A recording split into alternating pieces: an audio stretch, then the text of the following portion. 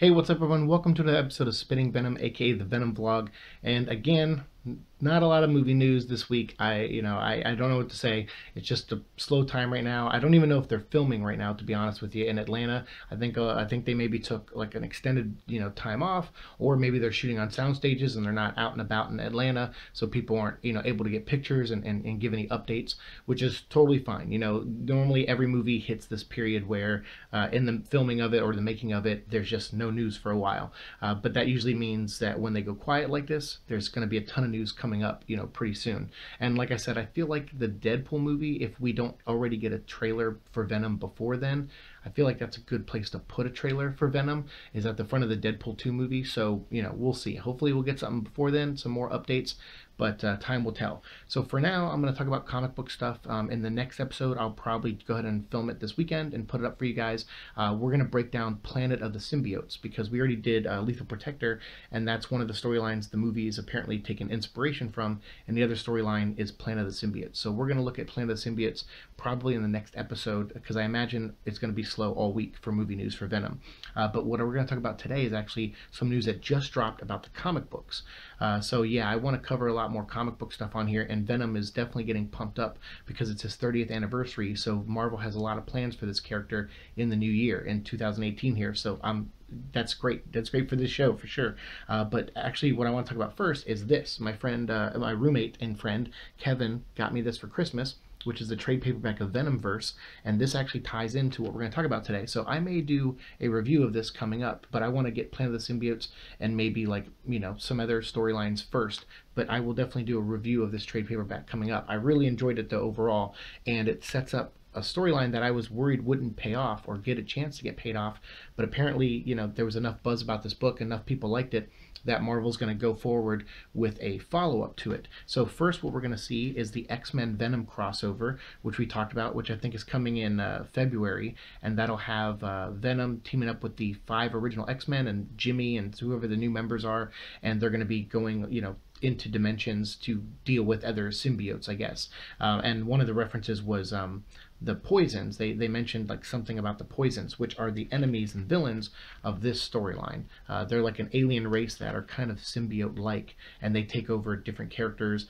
Doctor Doom, Spider-Man. I won't spoil any more than that. If you haven't read Venomverse, definitely pick up the trade. It's out right now, so pick it up either in print and support your local comic shops, or pick it up digitally at a good price. Either one, it's a great read. But then after, I guess, the X-Men crossover with Venom in February and leading into March, in April, a new series is coming out, and NERDIST just posted it, so I'm going to put the link down below, and they showed some image, like cover art image, I guess, and it's the title of the article by Blair Marnell, so thank you, Blair, for this information.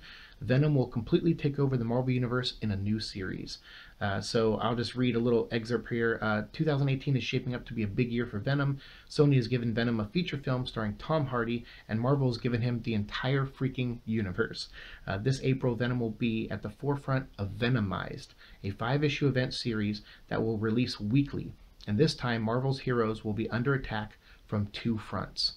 So yeah, that's just like the little blurb. I'll let you read the rest of it down below, but basically you're going to see Venom and the Marvel Universe, having to deal with the poisons. So in the poison storyline in Venomverse, it ends with a very big, Marvel villain, very powerful Marvel villain, who has been taken over by a poison, and he has this army amassed of other very powerful poisons, and apparently they're going to find their way, since they've almost completely conquered their universe. They're going to find their way into the Marvel Universe. And there is some spoilers, though, for the beginning of the story of Venom and the X-Men and kind of their fate at the end of the crossover that they're going to have in March and leading into April. So if you don't want to read the article because it has spoilers, I'll let you know now that there is some spoilers in the article about the potential one portion, I guess, of the ending of the the X-Men Venom crossover, which I wish, Marvel has kind of a history of doing this by spoiling things. I wish they just left this little blurb out, like I'm gonna do in this video. It doesn't make any sense, but whatever. It's there if you want to read it. It's not a huge spoiler, but it's just a little something that it'll it changes the way you think the story is going to begin, I guess.